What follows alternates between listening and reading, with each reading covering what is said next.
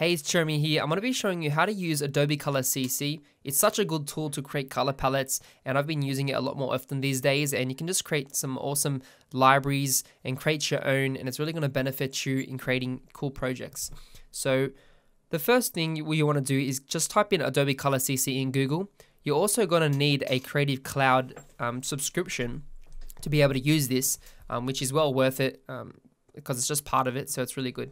So the first thing is once you go into it, you got three tabs. You got Create, Explore, and My Themes.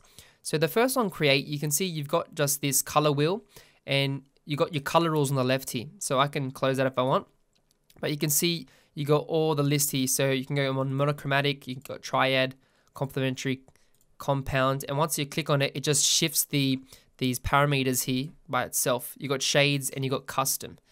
And what we can do is I can click on each of these colors and customize it myself. So I can actually physically drag this little wheel here, this little circle, and it's going to go on the color. I can also scroll down a little bit and I can move these sliders, as you can see. So you got the RGB sliders here, and this one is brightness, so you can see it just shifts to a darker tone. So that's pretty handy. I can do it for all of these colors and all shift it. And once I've done that, you know, I can even type in the hex code as well. So maybe this one, I want a certain hex code. And there you have it. It'll change it to that specific color. So this is pretty handy. Another cool trick you can do as well is if you click this little camera icon on the top right, what it's going to do is going to get some colors from an image.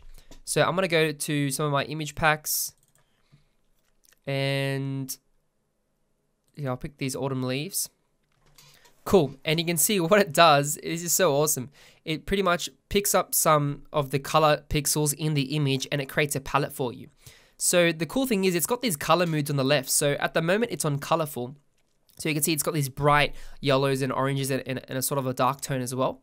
But you can see if we go to bright, it's going to start changing it and these circles are going to shift. So if I go muted, we'll go to a more muted palette, deep. If you go dark, you can see it's adding a bit more of the gray bluish tones. Or you can go to custom, and what I can actually do is drag these little circles onto whatever pixel. And you can see how the image, you can see it recognizes those little pixels. Obviously it's not super zoomed in, but you can see that. So you got to drag it on the right position. It's going to affect the overall tone of what color. So you can see if I just shift it a little few centimeters, it's going to change the color dramatically. So just keep that in mind when you're doing this. So I can play around, build my own color palettes here, and that's awesome. And then what you can do now, I can click save in the top left corner, and I can call it Autumn Vibes or whatever. And then I can pick a library where I can save it. I can create a new library if I want, or I can save it to my library. And I can add some tags, orange and browns, earthy tones maybe. And I can also publish this theme to explore, which I'm going to show you in a minute. So if we can untick that if we don't want it to publish, but we can publish that. So maybe I want to publish it, call it Autumn Vibes, and I'll press save. And what that's going to do, it's going to save to your libraries. And what we can do then is go into Illustrator and see that palette. But before we do that, we're going to go to explore and explore some more themes. So now you can see it shifted from create to my themes. And now once you're on my themes, you can see all the ones you've published. I can also delete this. I can also download it as an ASC, which is just a swatch file that you can import into Illustrator itself. It shows you the date. You can also view it, but I can also click edit copy and it will take me to this menu again, and I can actually edit these. So maybe I want this a bit darker. I can just drag it a little bit. Maybe this is too, red. Maybe I want it to make it a bit more browny. You can edit those, and then once again, I can just save it again, and you can save another copy, which will add an extra copy, or you can just save changes, and it's gonna save that on top of what you already have. So if I just go up the top and click my themes, you can see that theme has been added, and you can see all these other themes that I have added as well in my themes. So you can go in here, I can edit it, I can download it, delete it, as you can see. So it's super handy, it's really cool, and it's very flexible. So what I'm going to do now is click on explore at the top, And you can see we've got all these color palettes. There's a lot that people upload, which is super cool, and it's always being fresh. So people are always uploading new palettes. If you go to the left corner, you can see you got this drop down, and what we can do is we can search by appreciations, published themes, popular, most used. You can even search by time. So if you want to look at all time or this month or this week, you'll see the most latest ones, which is pretty cool. So if I go to all time, I can see the most popular. So like you can see this palette here's got like 9K views, 9K appreciations, which is pretty cool. So you can see the most popular palettes. So this is cool if you want to practice. You've even got some vintage here. And you can scroll through. There's heaps of palettes. You know, there's so many. And if you want to save it, all you have to do is pretty much click Save to Library, as you can see here. So maybe I'll go on this one. I'll click Save to Library. There's the name. Select the library, press Save. And that's going to save it to my themes once again. And we're going to have another new theme. So you can see that. It's all sweet. If I click my themes, it's now there. So if I go back to Explore, I can also change. So maybe I want to go to Most Used. All time, and it might show some different ones. If you want to click on random, or show you some random palettes. But be mindful, a lot of these palettes, like you might have to edit it because they're not really cohesive. And also, it depends on if you're working with a brand, you got to do specific colors and stuff like that. So keep that in mind. I can also click on My Published Themes, which you can see we published this one today. And you can see, look, some of them got some views, but really, it's just for others. It's just for fun, you know, so you can always go back to it. So cool. Once we've done that, we can go into Illustrator. And I'm going to go to my library. So to do that, I'm going to go to the top left corner, click on Window, and go to the middle and click Libraries.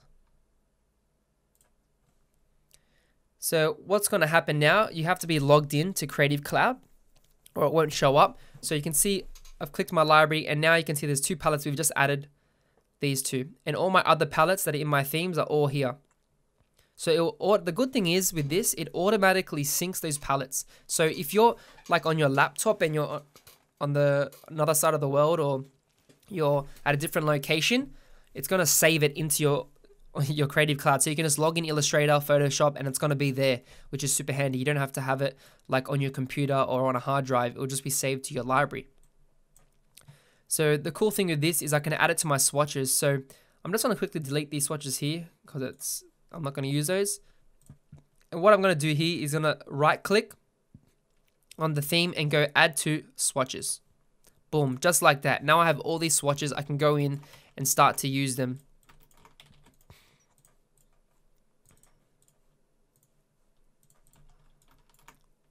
You know, I can play around with them and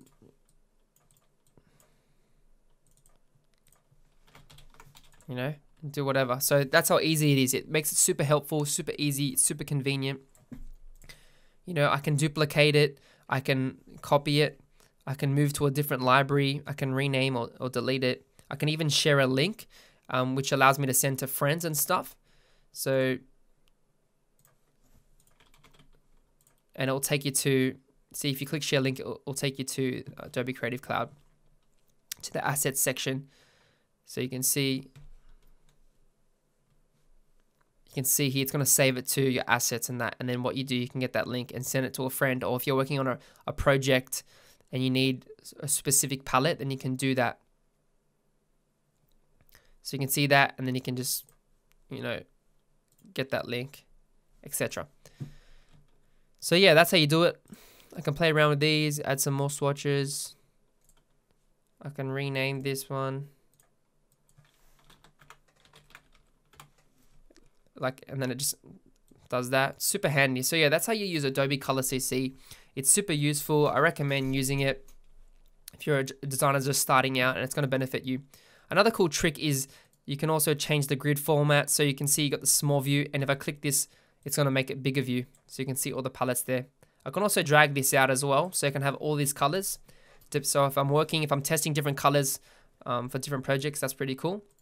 I can also search a theme. So if I want to search orange, it'll just pop up with the ones with the names in this little search bar. I can also see my other libraries. I can also create a new library from here as well. So if I want to create a new library, I'll call it the 2018 palette. And then what I can do is start to add some new ones, and when I create it, I can select it.